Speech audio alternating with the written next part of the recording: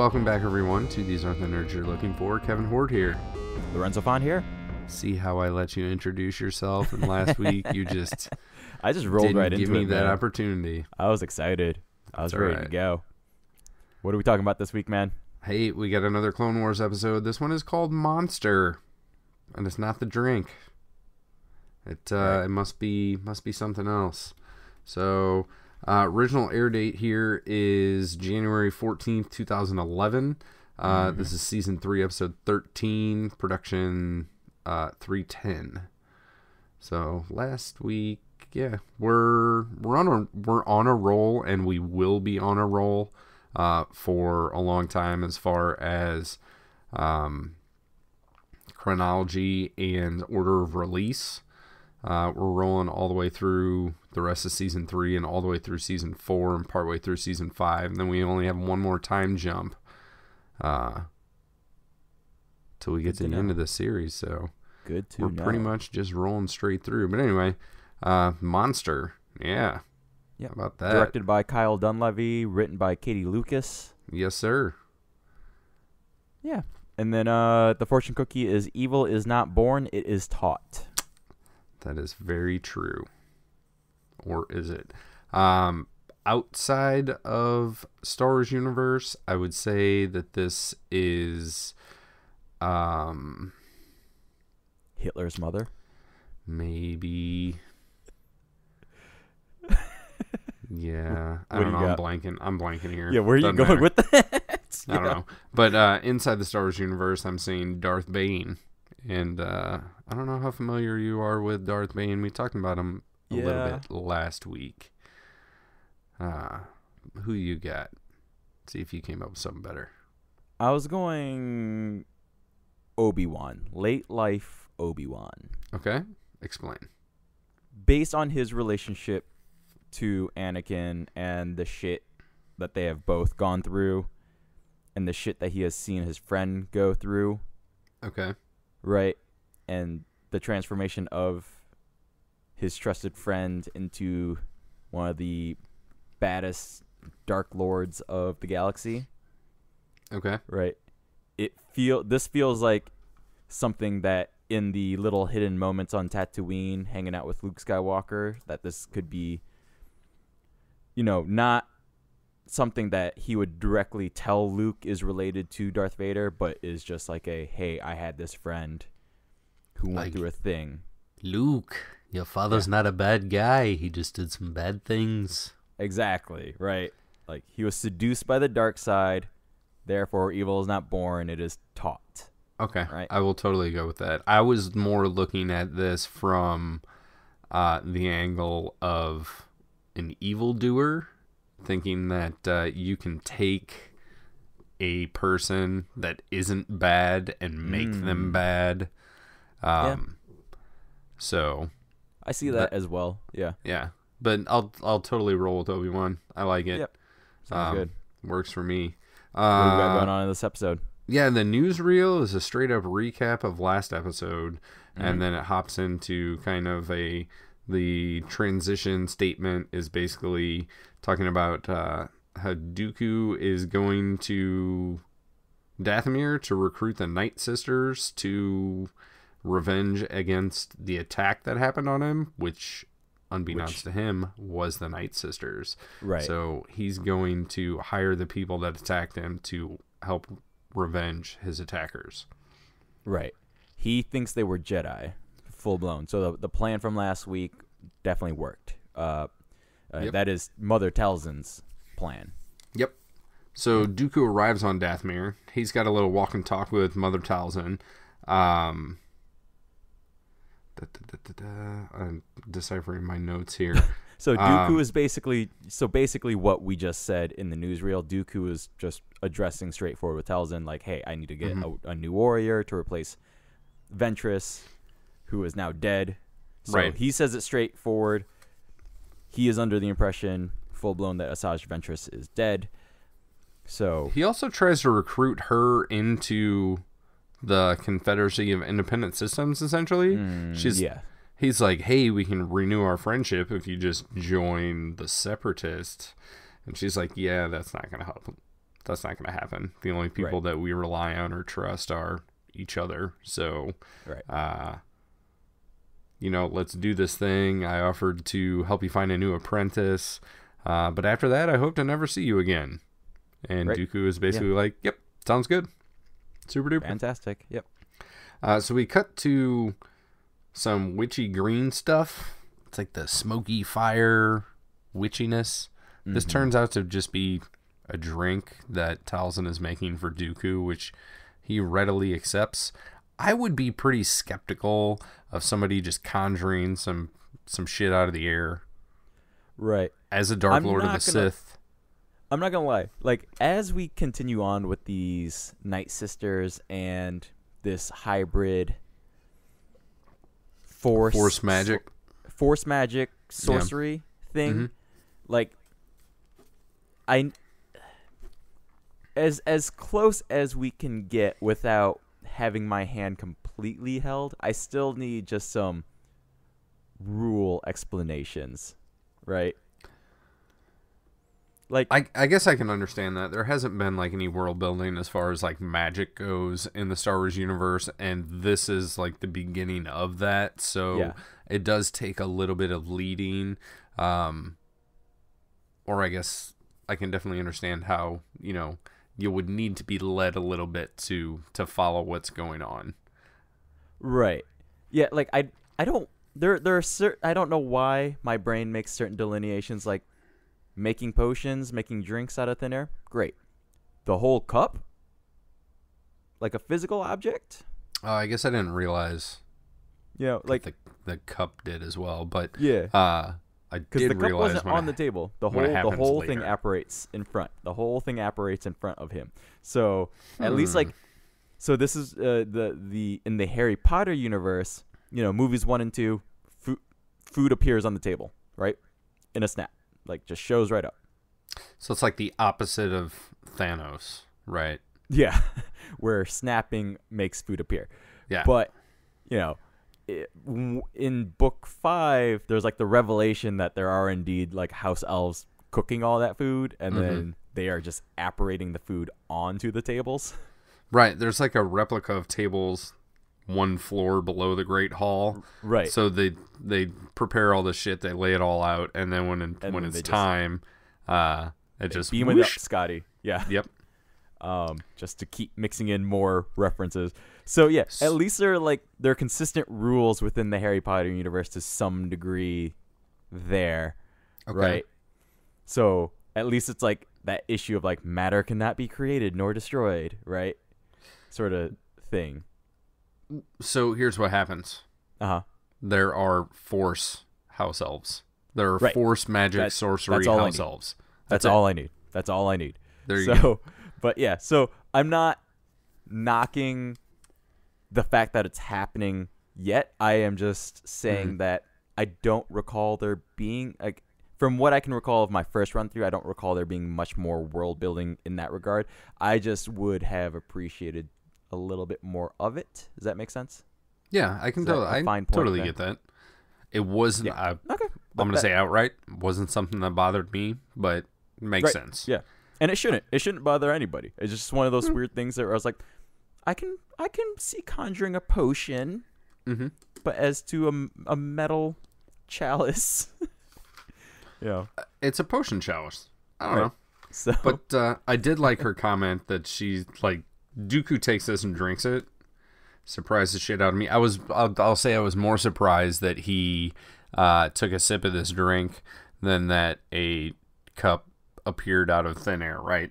But I also was surprised that he drank the cup, no question. So yeah, she says it's black root to help replenish the body after your long journey, and then she brings up Darth Maul.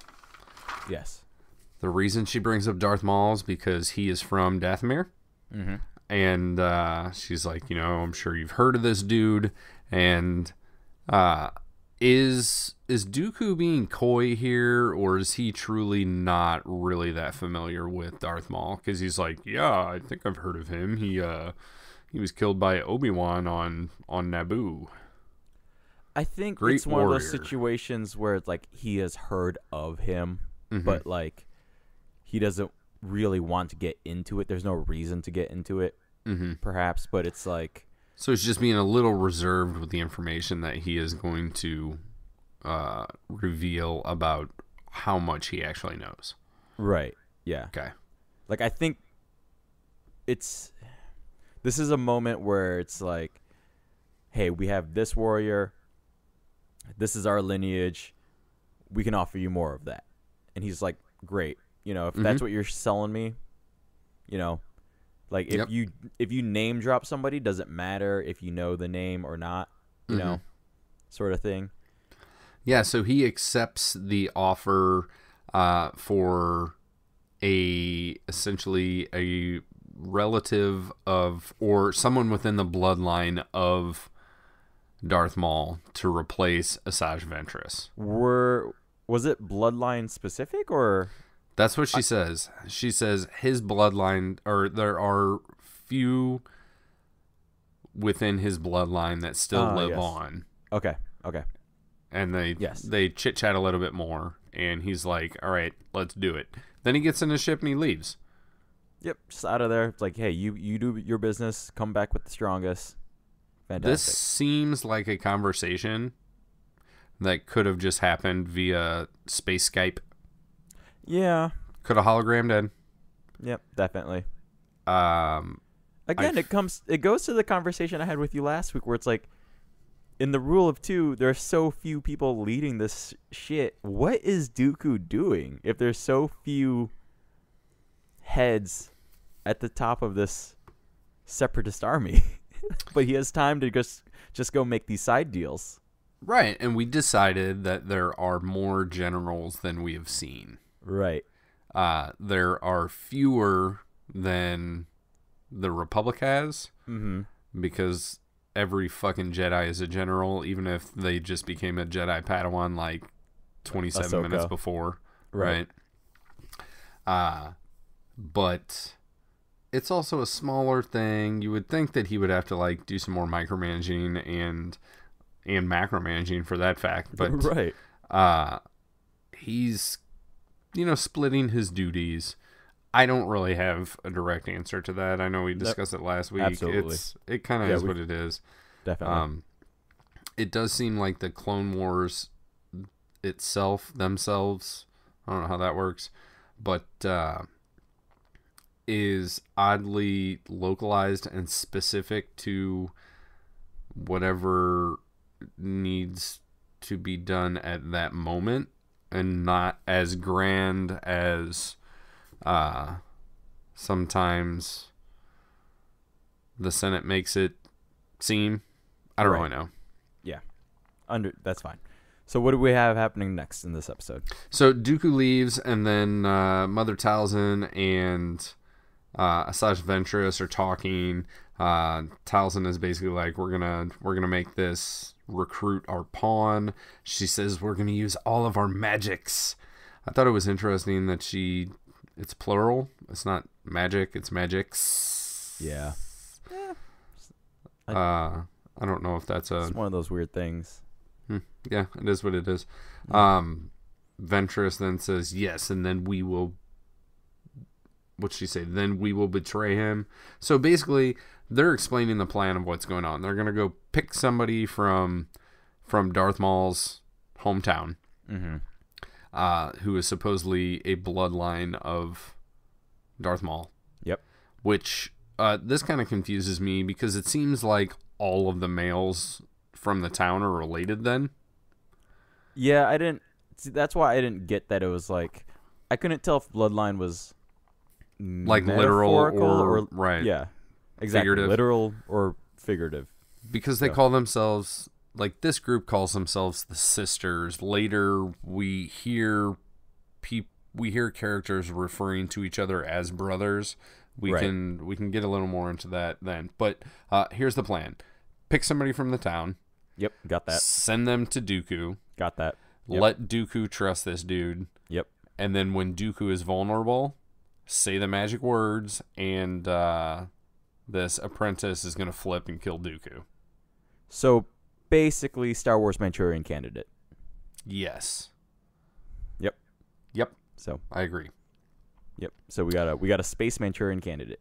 Yes, sir. At this point, Talzin sends Ventress to find said candidate. We get a little speeder scene.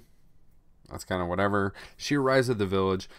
These are a whole bunch of dudes that look like Darth Maul, right? Yep. Different color scheme, different patterns on their face, but essentially, yeah, they all look like Darth Maul. we have a chief that is like, yo, the sister's here, everybody line up, and then we get like rank and file of like, I don't know, 20 dudes or something. And like Asajj Ventress goes through and basically places judgment on all of them. And it reminds me of the movie Fight Club. Mm-hmm. When Tyler Durden comes outside and he's like, oh, you know, too fat, too short, too thin, too blonde, too stupid, too whatever. And this is what she's doing to these guys. She's like, oh, you're too short. And then she'll like nut punch him or something, or like kick him in the throat. Or the first guy, she just looks at him, grabs him by the throat, chokes him out, and throws him on the ground. I was like, she just murdered that guy, but he does move. He's not dead. Yeah, nobody dies right away in this scene. Yeah, the reasoning for disqualifying people just seemed so odd to me. It was just so random. The reason for qualifying them as well, like, it's just like, ooh, you look tough, or right, your nostrils like, are the right size. Like, right. So we find out. Because she gut punches somebody, then says this person's too weak. But I'm like, anybody getting gut punched would have that same reaction. Right. Many people would have like a gaseous reaction as well. You know, not expected, right. Punch in the gut. You know, might have farted yourself. Just saying. Right. I don't know what she was expecting there. But she chooses 6 out of all of the dudes that are here. Yep. At and first they I do thought include 2 named characters. So at this point, there are only 2 of them that we fully really get introduced to. And that is Savage and Farrell. Yep. Yeah. Colin Farrell. So as they're running into the formation, we get a short little conversation between the 2 of them, and they each mention each other's names. Yeah, so this conversation is basically like, try not to make yourself noticed. Right. Don't stand out. Something like that, right? Mm-hmm. Which they both fail because they're both chosen. Do they know what's going on? Do they know that I don't think so. Because it definitely seems like when the chief is like, hey, everybody line up. They like line up and... I think they're trained to a certain extent, right? So they're say militiamen, right? But as to what Asajj is doing, that's a different scenario. Okay. They're probably all fight trained. They're probably battle ready. They're definitely sparring when she pulls up. There's a whole bunch of different spar sets going on. But as to the idea that, hey, this person's gonna pick you and personally groom you, that I don't think that is clear to anybody. Yeah, I agree with you. So then after this, go ahead. I was gonna say, I would say that maybe they would like remember when Darth Maul was taken, but from what I understand, Darth Maul was taken as like a 3-year-old, like a young child, and groomed up through Sithdom to be a Sith warrior, maybe Dark Lord of the Sith, right? He does have a Darth title, so he's probably a Sith Lord at that point. But these guys, A, probably wouldn't be old enough, and B, it would be a completely different circumstance unless they're all the same age and they've all grown up together. But the chief seems about the same age as them anyway, so it's questionable why Savage talks to, I don't remember if it's Savage that tells Farrell or Farrell that tells Savage, like, hey, just basically fly below the radar, as though they would know that if they're chosen, there's a chance that they're going to leave.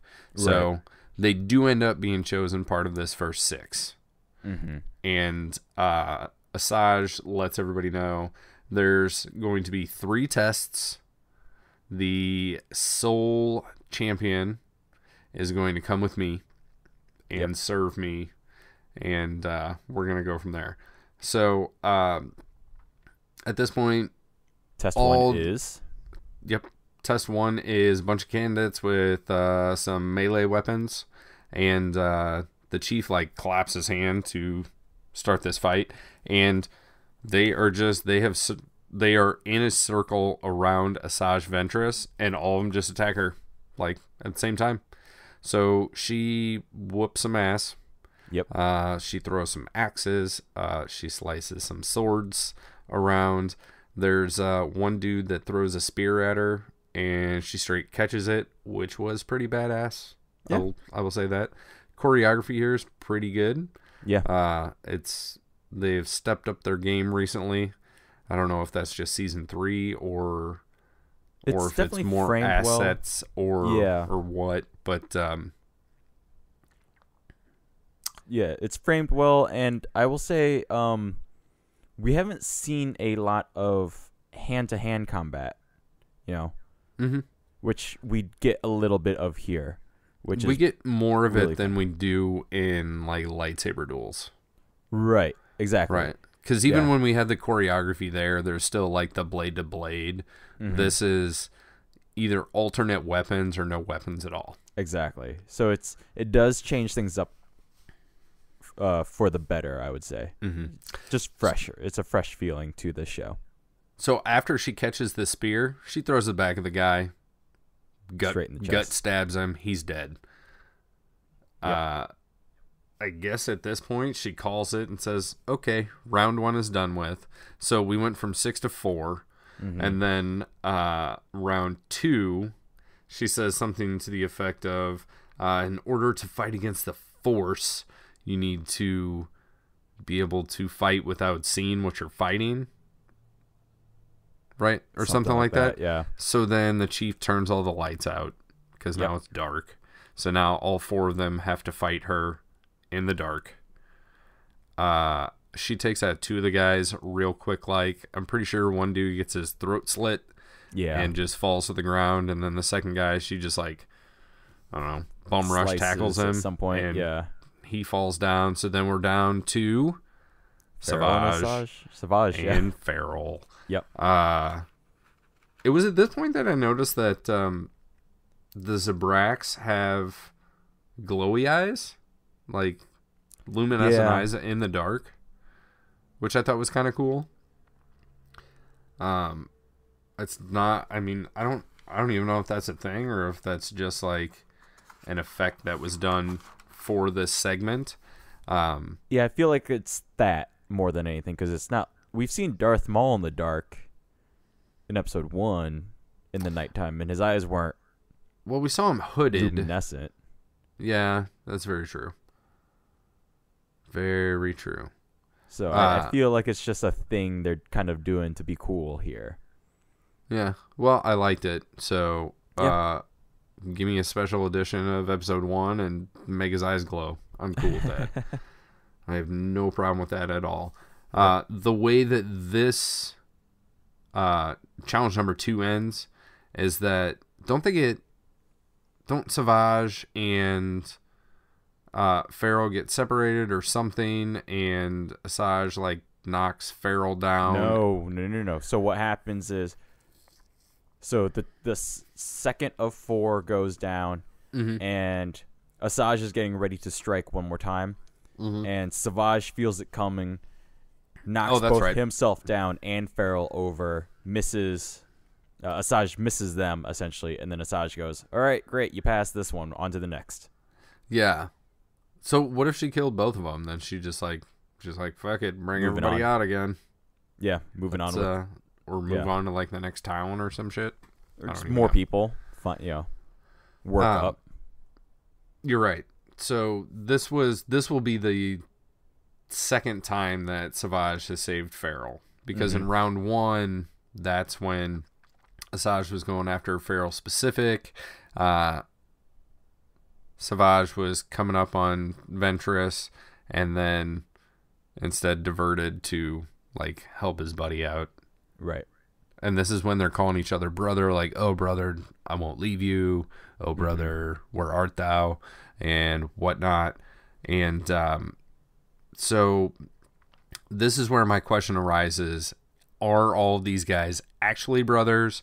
They're called the Night Brothers. Yes. And then I did look up some stuff on Wikipedia about the Night Brothers. Uh-huh. And it is... so it started with some research on Zabrax, which is the race that Darth Maul is. And most Zabrax live on Erodia, but some of the males live on Dathomir. And when they live on Dathomir, they're called Dathomirian, which is confusing. And then, but they're also called the Night Brothers.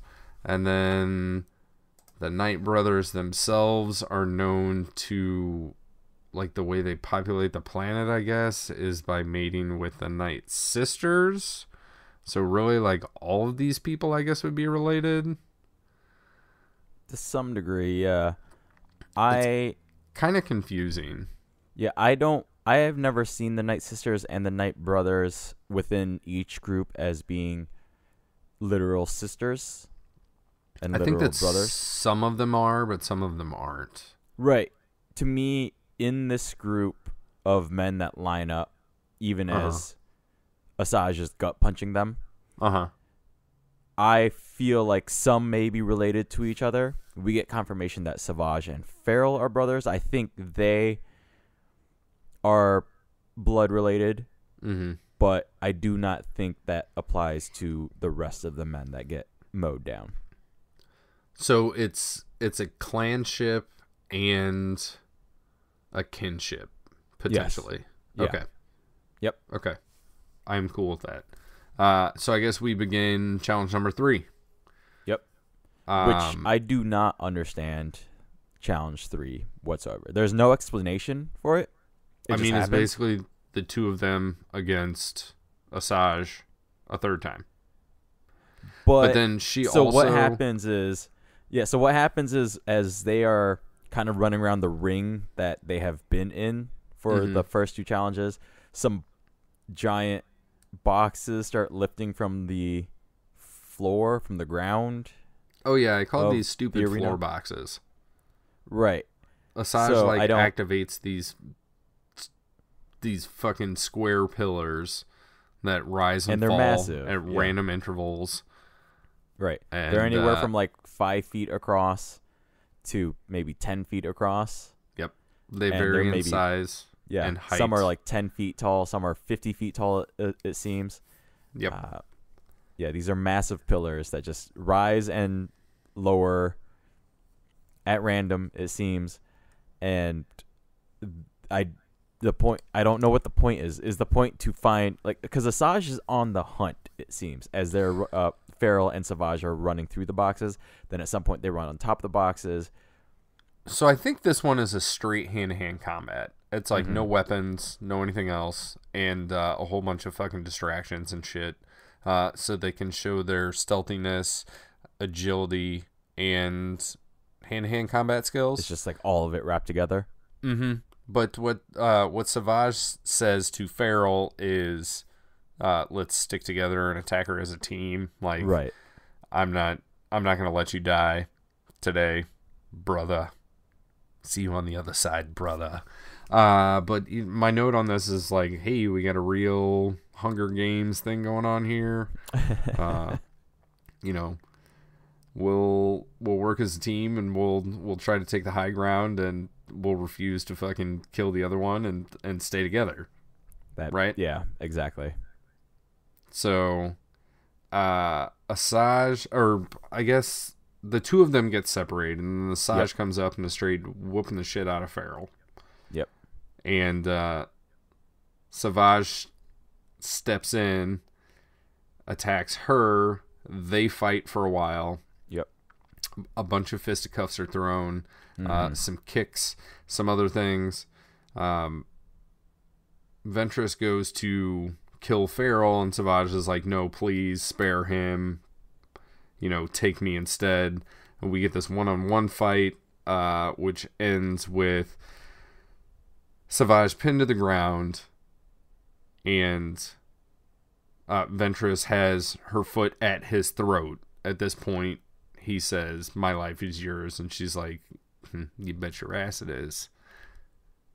So, from there, we basically cut straight to the two of them on a speeder, heading back to wherever they're going. Savage back to the Night Sisters. Yep, back to the Night Sisters.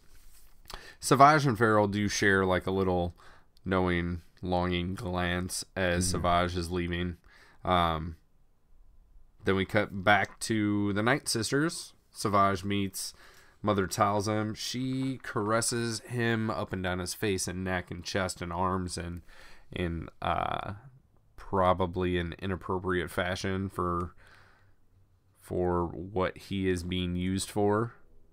And then I'm gonna call this we cut to him. I'm gonna call that move the Joe Biden. Is what I'm gonna call that one. Ooh. I got nothing. I got no comment. I got nothing. Because the next note you can elaborate if you would like. Well, no, just weird touching. Not like nothing sexual. So it's nothing odd. Just mildly inappropriate touching, right? Right. It's like touching that should be forbidden. Oh, I meant forbidden. My bad. Because my next note definitely is more weird stuff happening on table. Yeah, we cut to the table, and so that's two episodes in a row with weird shit on table. Yep. Then my next note is more chanting, more magicking, lots of chanting, more green smoke fire stuff, more chanting, and then it kind of makes a point to cut to Asajj Ventress, and she is not chanting. She's just standing there silent. She's kind of a witness to this rather than a partner to it. Savage levitates off of the table. This green smoke fire stuff is like surrounding him. His head horns grow like 3 to 4 times the length. Right. His physical stature is increased. I don't know if this is like magic steroids they're giving him or what. It's super soldier serum is basically what I was figuring it was. Okay. So he's like halfway between Captain America and the Abomination? Yes. Okay. I'm down. That's pretty much exactly what happens. So there is magical super soldier serum that is being infused into his body. Because, on the other end, he grows like an extra foot in height. Maybe doubles the size and also just like full fucking chest circumference. Right. Yep. He basically hulks out to some degree. Nice. So he is now Captain Savage, I think, by title. His voice is much deeper. So I'll give him that. And he settles back down onto the table, opens his eyes, and grabs Asajj Ventress by the throat. She's trying to tell him to stop, and Mother Talzin is basically like, hey, calm down. Be calm with him. Use your calm voice. Use your inside voice. Right. And so Miss Ventress says, excuse me, please stop. And he lets go. So Manchurian Candidate potion totally works. That Manchurian super serum. Super soldier. Yep. Super soldier magic serum potion. Yep. So it's all of it together. I need to write that one down. Manchurian super. So then basically in this scenario, Asajj Ventress is the Angela Lansbury, I guess. Depends on which version of the. Is this the? I barely remember that 2006. I think that was Jonathan Demme, right? I remember watching it in theaters. Denzel Washington. Yep, Denzel Washington. Sadly, I remember the original one a lot more. Even though I have not seen either of them, likely since I was in high school. So. I've not seen the original. I did see Denzel Manchurian in theaters, and then a second time sometime within the past probably 3 years.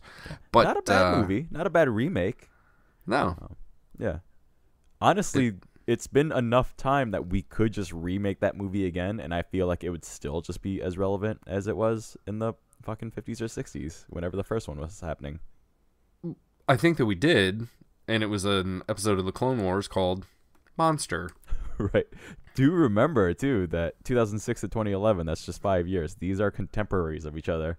So I feel like there was something in the air of this era of post 9/11 scare, right? Could be. Very well could be.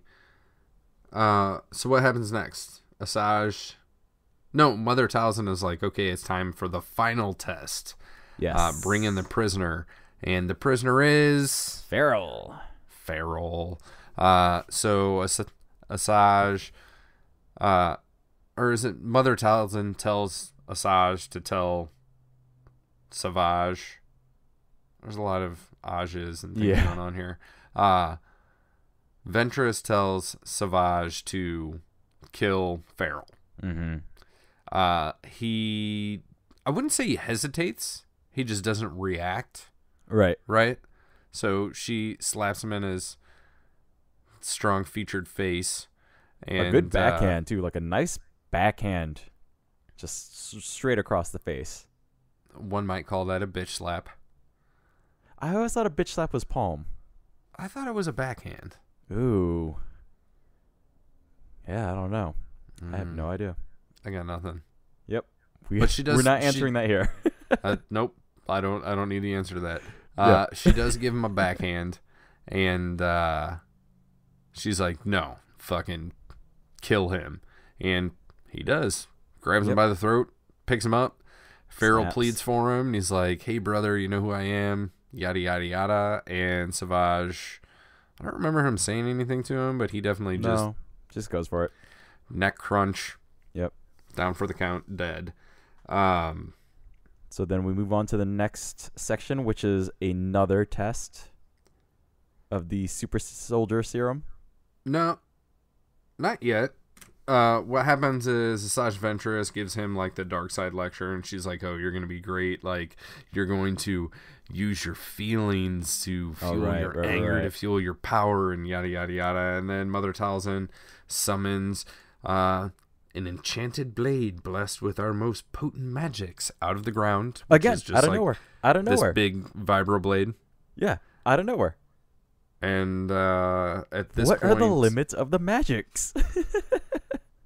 It's whatever the Can she space... build a lightsaber? No. Are you sure? She might be able to build the darksaber. We have not talked about the darksaber yet. Are you sure? Have we? We have. No, we have. We definitely have. Because that came up with the Mandalorians, right? Yeah. But could she build that? Because if she can build that, she can build a lightsaber, right? See, what are the limits? That's all I need to know. What are the limits of the magics? Okay. If she's stuck in the desert, can she conjure up water for herself? Yes, out of her bladder. Okay. So she can filter her own urine. Yes. But she can't create water. Well, she's got a lot of like smoky vapor things like around her at all times, so she could probably just like pull it out of the air. Maybe she could become like a moisture evaporator or something. Okay. All right. Yeah. That's I just that's need my the thoughts limits. on that. That's all. Just need to know limits. I will say we're only 2 episodes into the introduction of Force magic in general, so maybe we are gonna learn the limits along the way. Hopefully. I'm just saying. I'm just bringing up the questions now, and then we'll see if they get answered later or not. Cut her a little slack for now. Just cut her, the writers. Her. Talzin 40 or Katie Lucas? Talzin. 42 episodes from now, if we're still talking about shit conjuring out of nowhere, I'll give it to you. Right. So Vibro X has happened, and then we do get Dooku back, right? He gets his magic sword of doom, or whatever it is. Ventress says it's time to introduce our apprentice to his new master. They just fucking ship him off. We get a transport in space. Dooku is standing out on the dock like, ooh, at last. This whole process seems to have taken 2 days. Like if I'm going to fly to another planet that takes an indeterminate amount of time for weird witch blackroot tea to talk about some guy that's dead, for them to offer to find a replacement for somebody else that I think is dead. Right. And that takes, I don't know, a couple of days plus travel time. I'm not going to be like, ooh, finally, at last. I'd be like, holy shit, that was fast. Right. Like, I feel like interviewing for cashiers takes longer. Right. Right. Yeah, and there aren't 3 physical challenges. That's for damn sure. Well, 3 physical challenges, then a physical metamorphosis, and then you have to kill your brother. And then we're going to mystically create a Vibrax for you all at the same time. Yep. Then you get your Vibroax, and then you get on the space bus or the space taxi. Then you fly. And go do your thing. Across town or space. And Mother Talzin presents Asajj Ventress. This is the first time we get his full name. Mm-hmm. Let's hear it. What do you think of it? It's fine. Savage is cool. I like Savage. Oppress is there. It doesn't really affect me positively or negatively. It's there. Dooku says, oh, he is a sight to behold. And Asajj Ventress bows and then gets like this. You can see like a knowing look on his face. Mm-hmm. Is he privy to the plan? He's a stooge right now, right? He's a straight Manchurian candidate. Doesn't know what's going on. Like, he is there full of internal dedication to Dooku, right? Right, yeah. He doesn't know that eventually the plan is for him to do something about this Dooku character. I don't think so. No, not at all. Yep, full Manchurian on this one, I would say. Cool. So Mother Talzin's gone. We cut to an interior of Dooku's palace. Everything is very tall, like his beard is.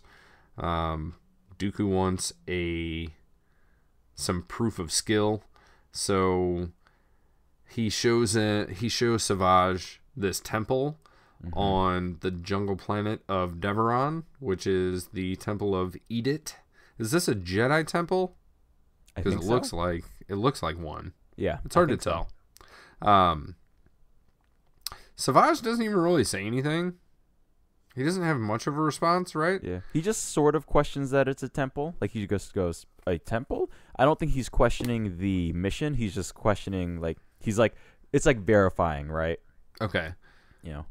Yeah, because the reason I bring that up is Dooku was like, don't cast it aside too quickly. Like, right. This is going to be tough, and it's the Republic wants it because it's really important, and if we want to do anything in that sector, we have to take the temple.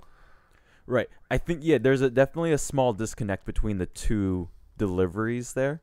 Because from my end, it's what Savage is doing is one of those. It's almost like that joke in Airplane where it's like, oh, this guy is sick. We got to get him to a hospital. A hospital? Like, what's that? Oh, that big building with people that get sick and doctors in it, right? Like, it's like one of that situation where I'm like, right. But like Dooku takes it in this other way where I'm like, I don't think he was questioning it. He was just verifying the information. Like, hospital. It's just part of like the conversation that happens, right? It's like that thing that naturally happens when you go to a movie theater and the ticket taker is like, enjoy the movie. Theater? Well, not even that. Like you go to the movie theater and you give your ticket to the ticket taker and they go enjoy the movie and you go, you too. just one of those natural things that happens. Right. Like, I've already seen it. The boat sinks at the end. Right. They're not watching a movie. But you're just trying to make pleasant conversation, and some people don't. Like that's not proper conversation, but then just whatever. Right. So anyway, then where do we go? We go to the planet, right? We go to Deveron. Yep. And Asajj Ventress shows up. His ship lands in like mid-battle. We've got clones. We've got droids. And of course they're on like an elevated bridge. Thing. Yeah. A drawbridge, shall we say. Catwalk's a good thing. Good description. And he just runs down this elevated alleyway, whatever we want to call it, and taking out droids, taking out clones, like nothing is slowing this guy down. Turns out there is 2 Jedi defending the front doors. He dispatches of them both very quickly. This is a master and an apprentice. Takes out the master very quickly, and the Padawan lasts even less than the master. Less than the master. He gets taken out. Yep. So just real quick, this is Jedi Master Halsey, and then Apprentice Knox. Okay. Halsey and Knox. So yep, that's done. That's good to know because Dooku's I did good. have. Yeah, he Skypes into Dooku and he's like, "Yep, Jedi are dead." Dooku's like, "Mission accomplished. Just come like back. How I like them. Come back home." Yep. Like, don't go inside and make sure there's not like 50 more fucking Jedi in there or more clones or anything. Like, I guess everybody that was alive on this planet was existing on this bridge, and Savage just wiped them out in like 37.5 seconds. Yep. Like, super quick. Dooku's impressed. He's like, return to Sereno, and so that's what we do. We cut back to Sereno. Dooku gives some compliments to Savage, and he talks about his new plan. And he's like, "You're powerful. I'm powerful. We're going to make a great team. I'm going to teach you some stuff. It's going to be huge. We're going to take out Darth Tyrannus." Nope, because he is Darth Tyrannus. Going to take out Sidious, and we will rule the galaxy together. This seems out of character for Dooku. I don't feel like he's on a quest for world domination. Yeah, especially after kind of what we saw the last episode, where he was definitely more even-tempered and calm for the most part. I guess regarding his relationship with Asajj, anyways. Mm-hmm. Right. Yeah. Like, I guess I don't really see Dooku as like the rule the galaxy type of guy. So yeah, like I feel like he's enjoying where he's at, right? Yeah. Like he's enjoying his role. He doesn't really need more per se. Right. I think he maybe disagrees with like the as Palpatine would say, the dogmatic views of the Jedi, right? Mm-hmm. But I guess I don't really know where, like, what's his motivation to help Sidious? What's he getting out of it? Is he just, I don't know. Does he think that the Republic is corrupt and is like needs to be, you know, you got to upend the apple cart to make your apple pie, or?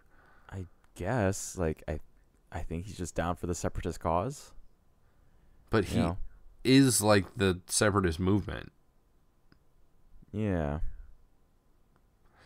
I'm gonna have to think about that. We'll have to come back to this. We're gonna have to more. We're gonna have to continue diving into why Dooku is doing what he's doing.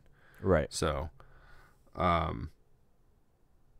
At that point, Asajj Ventress, you know, like knee to floor, chin to chest, pledges his servitude to Dooku. We get a close up on Dooku's face. Cue loud music. Iris in. That's it. Indeed. That's the end of this one. Yep.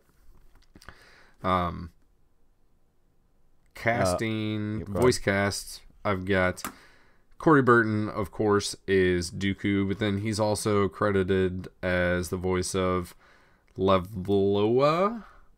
Then we've got Clancy Brown as Savage Opress. D. Bradley Baker does Farrell and Knox. And then Steven Stanton does Brother Viscus. I'm glad that you pointed out that Knox is the Padawan, right? Yeah. And then what was the Jedi Master's name? Halsey. Okay, I didn't see Halsey on the list. Maybe I just didn't. That's even Corey write it Burton. down. Yep, Corey Burton is Halsey. Okay, cool. I don't know who the chief was. Maybe Brother Viscus. Maybe. I'm not really sure. I see there was like more names than more names in the credits than I recognized being spoken in the episode, so I was confused on like who was who. Yeah, it's not clear. And then honestly, like that whole sequence with all the various characters, like I didn't even realize that the one was like the chief until he was just standing aside and like clapping into the air sort of situation. Yeah, he's the one that isn't fighting ever and that is just telling the other ones what to do. But like visually there's nothing about him that stands apart is like what I'm getting at, right? Agreed. So when I see him, there's nothing about it that goes, that's the chief. Nope, just another dude.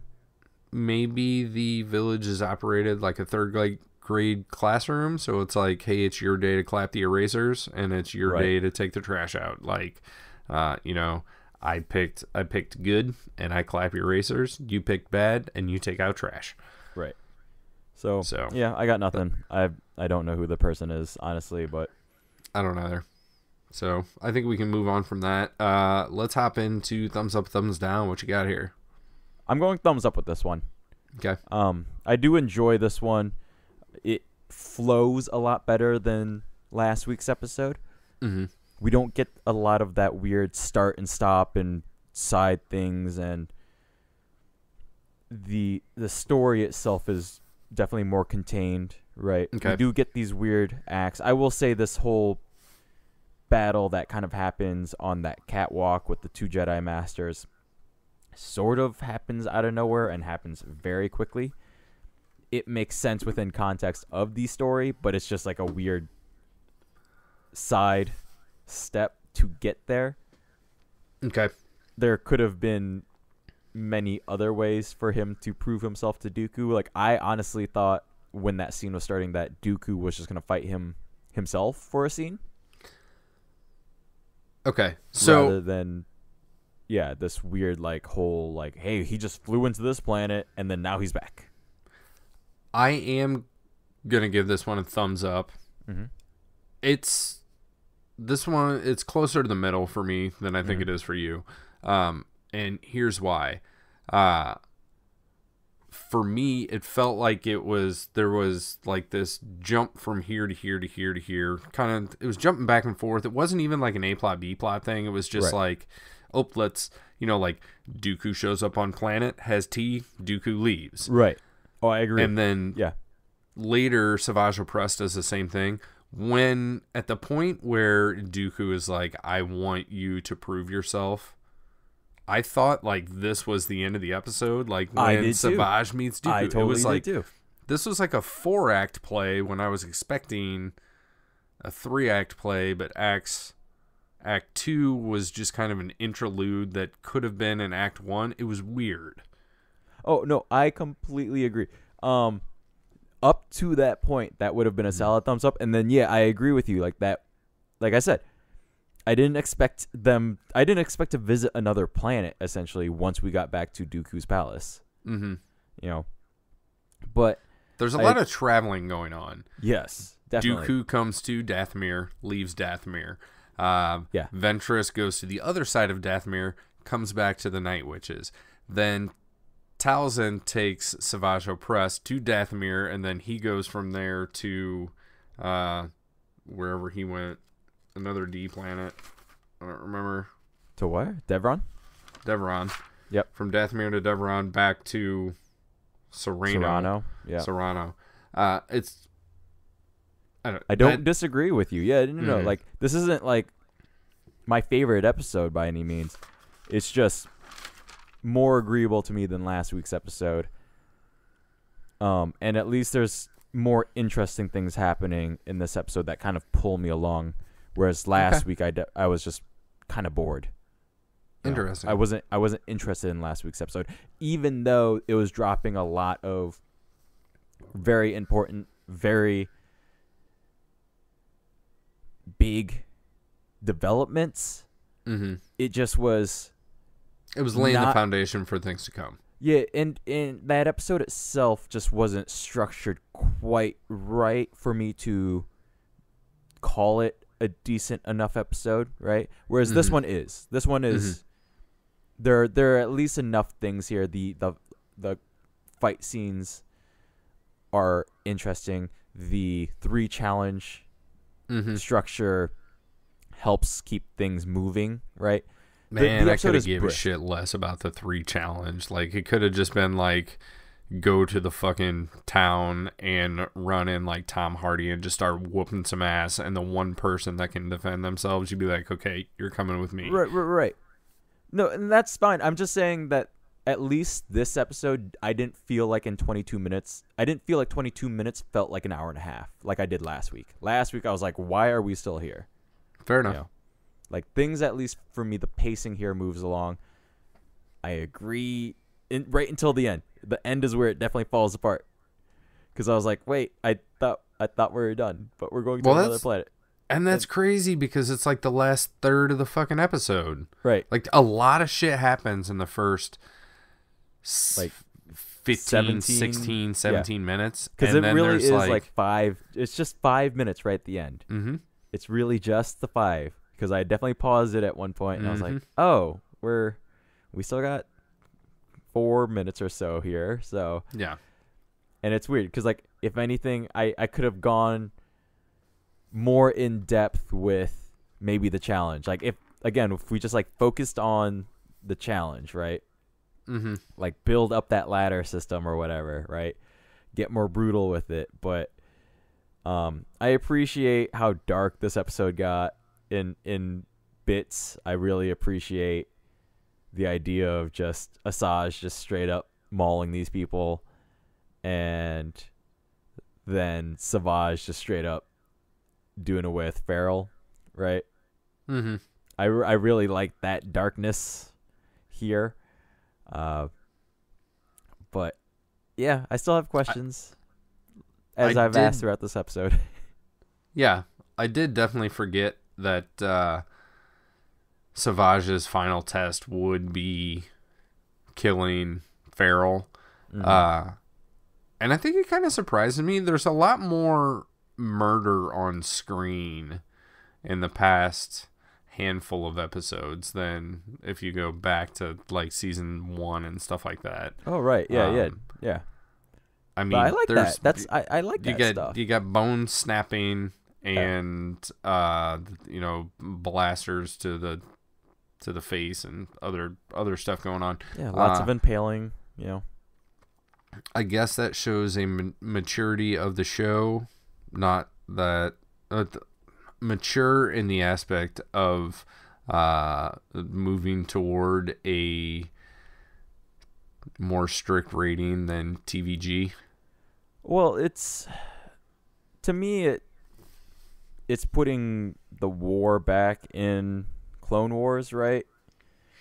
It's always kind of bothered me that the earlier seasons have this weird light, airy, happy-go-lucky atmosphere around the concept of a ridiculous war. Yeah. Right. Okay.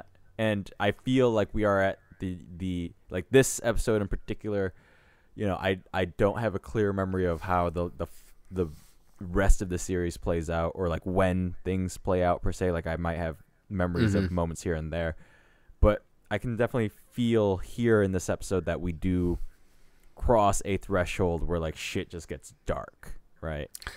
Yeah, I was definitely, I guess, had convinced myself that it was going to be like another 2 seasons before Savage Opress popped up. But that's not the case. I mean, we're mid-season 3. So, right. I mean, we're basically mid-series here. Yeah. And Savage is here. I I don't know how long he's going to stick around, but I'm excited to see what is coming. I don't think it's going to be any surprise in looking at next week's episode title, which is Witches of the Mist. That's going to be a continuation of these past two episodes. Whether or not it's a trilogy or beyond that, I guess we will find out. But if you don't have anything else, I think that we can move on from this one, wrap this one up, and get out of here. Yeah, cool. So yeah, if you have different opinions than ours or whatever, there's ways to reach us. You can hit me up on Twitter at Not the Nerds. Lorenzo's over on Facebook at Not the Nerds Podcast. Traditional email is notthenerdspodcast@gmail.com. These episodes do post to YouTube with a static image and the audio. You can have some interaction over there, post in the comments, like, share, subscribe, all that stuff. We love to say thanks to Kevin for doing the illustration, our hero pose, as you will. You can find him on Twitter at They Call Me K-Dub. And then, as always, Lindsay, thank you for putting together our intro-outro music. And if anybody wants to email her, she is at strangefantasymusic@gmail.com. Again, next week is Witches of the Mist. I've been Kevin. Lorenzo here. These aren't the nerds you're looking for. Oh, bye.